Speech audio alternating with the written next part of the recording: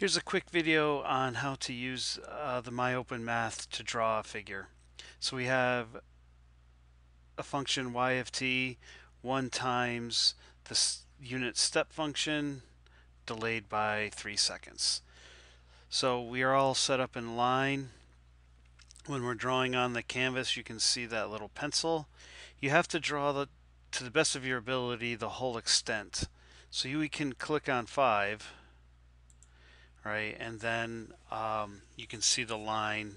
So I clicked once, lifted up, and I turned on snap to grid so that it'll be easier. So we go up to 3, and then then we just come right up to 1, and then end it here. I double click at the end, and then I'm not quite sure what you would see, but I then submit it and it's correct. I'm going to regenerate it and then clear. So now I have a +1.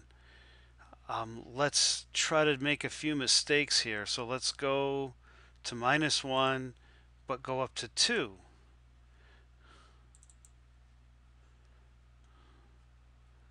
And submit it. So it doesn't come up completely wrong because the delay was right and it went in the correct direction. But if I get the delay right and go down, it should probably, it's still coming back somewhat right. I guess that's because of the delay. So let's try to really, so I will use the wrong delay. I will go in the wrong direction and the wrong kind of magnitude. And now it's completely wrong. So to recap, single click to start, and you just click and let up. Some of these have a nice snap to grid. You bring it out to where it's going to change. In this case, it's -1. It's going to go up 1, and again,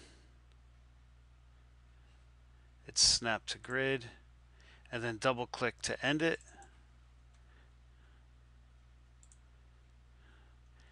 And then there's something, if you see show answer, sometimes you might see that there's a slight slope there, and that's just the way the plotter works. Theoretically, the slope is infinite, right? Not finite. But that should be it.